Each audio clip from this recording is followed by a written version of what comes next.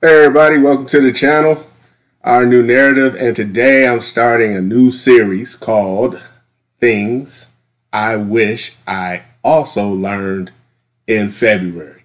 It's within the podcast, but it's going to be a special series of quick anecdotes on things I wish I also learned in February. And today we're going to start it off with the mother of all subjects, slavery, the institution of involuntary servitude. And to do this subject justice, I am going to drop a link in the description for a website that has all type of information on organizations currently fighting the fight against involuntary servitude around the world. So if you want to get involved in that, please feel free to check out that website.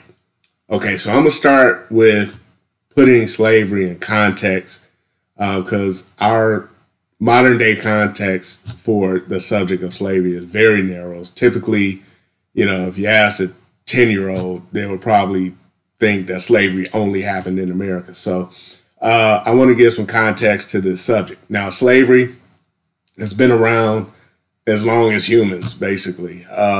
If prostitution is the oldest profession, then slavery has got to be the oldest institution.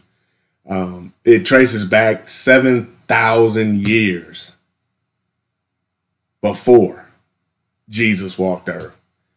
So not 1,000, not 2,000, not 3,000, 7,000 years. So Egyptians, the Greeks, the Romans, Christianity, all the way up to today. So again, check out that website and get involved.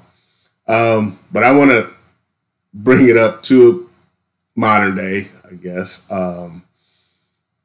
and talk about its prevalence as an institution. So on every corner of the globe, every race, every culture has been subjected to slavery.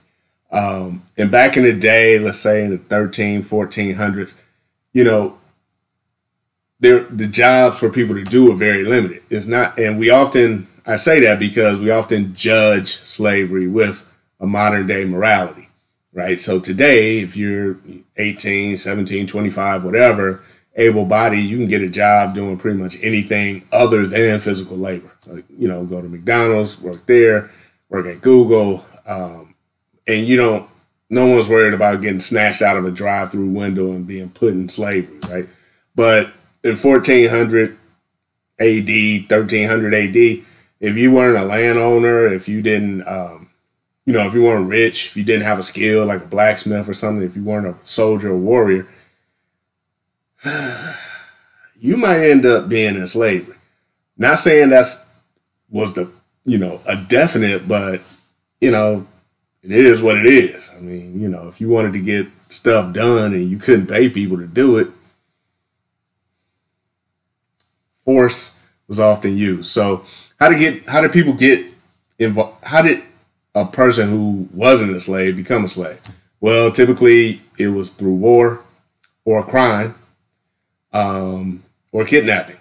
So, and in some instances, you would have what I call trifling people, lying on people. So I'll give you an example. In this book here, that was written in 1859 by William O. Blake. That's back in the day when people used all these initials for their names. But anyway, the book is called The History of Slavery and the Slave Trade. It was written in 1859. And there's an example of people in Africa, certain tribes in Africa where, this isn't funny, but a person would, let's say a wife caught her husband cheating.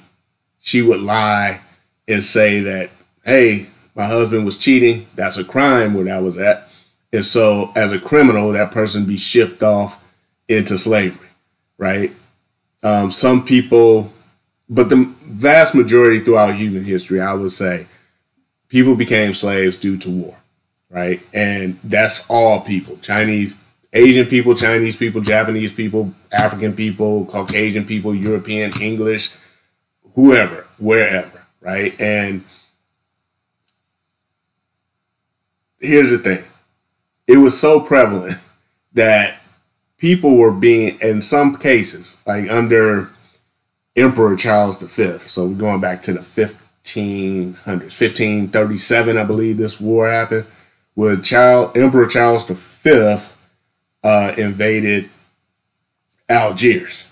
Well, his big plan was to send this huge Spanish armada through Algiers and just destroy Algiers. But weather kind of rained on his parade, literally, and he got his butt whipped. And that fleet basically got turned into slaves. They had so many slaves that they were selling slaves, white Christian slaves, as the term is called.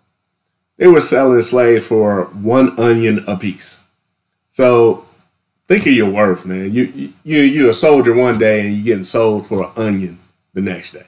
But not to be outdone, some of my distant relatives were selling some of my other distant relatives for pieces of cloth, red cloth, knives, just to get rid of them. And some people ended up in slavery just because they couldn't afford to feed themselves. So they voluntarily went into slavery. Now, the image we have of slavery, the prominent image I have had of slavery before I started reading historical books like the one in the background, was that of Roots. And it was just all horrible, right? And it was limited to a certain demographic, like, the great African diaspora, those who were involved in that. But not to discount their pain and suffering, but they weren't the only ones who suffered. There's a lot of Caucasians, Europeans who were ripped away from their family due to this horrible institution that is still prevalent today. So I'm going to remind you again, check out the website in the description. And so let's go on. I'm going to drop some names, or a name, probably one of the most important names in the modern day institution of slavery, and that's Antonio Gonzalez. And he rose up on the scene in 1432. It was a little while ago, about 600 years ago. And where he rolled up was New Guinea, or Guinea back in the day. And, he had been there several times before. And this one particular time, he decided, hey, I'll take these 2 slaves you're selling. So he picked up 2 African slaves, took them back to Spain, right? And who did he sell those 2 slaves to?